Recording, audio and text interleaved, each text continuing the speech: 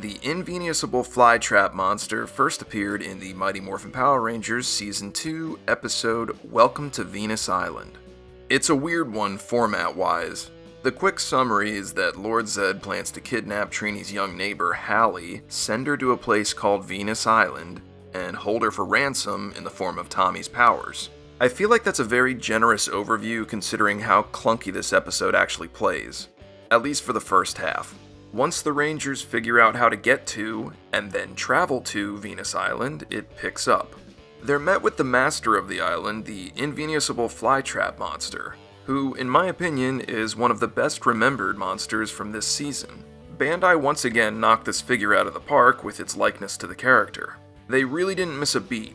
On top of that, they nailed the action feature. Press a button on the figure's back, and the Flytrap chest opens and closes just as it did in the episode, complete with great molded detail underneath to boot. Be warned though, you can usually see a lot of loose examples being sold online that are without one or both of these chest panels. Not only that, but sometimes, even if both panels are there, the mechanism can sometimes be damaged and not open all the way. They also released this figure with two accessories, even though the monster didn't wield anything in the show. The first one is an additional handheld flytrap that opens and closes, which I'm kind of a fan of in theory, not so much in practice. The second accessory is some kind of alien sidearm. I suppose it looks okay for what it is, but its aesthetic clashes with the organic plant look this monster has going for it. If that wasn't enough, just look at the way this figure's forced to hold it.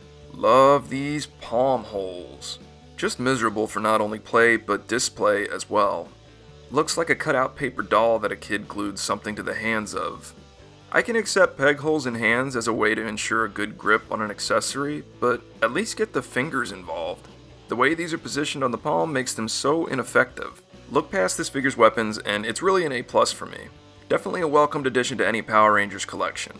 For any other die-hard fans out there, I should probably note that interestingly enough, this monster took on the Rangers without the assistance of any putties.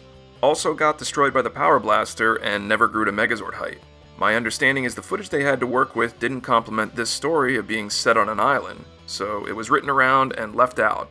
The Invenusable Flytrap does make a few other appearances in the series, but none of them stand out over this episode. Like many of the monsters from MMPR, this figure is quite easy to pick up in package or out as of the making of this video. Curious what your thoughts are. Please share and tune back in for future Monsters of the Week action figure videos. Also, please be sure to try out our podcast. Just search Toy Talk Guys in your podcast app of choice, or click on one of our links in the video description below. Thanks for watching.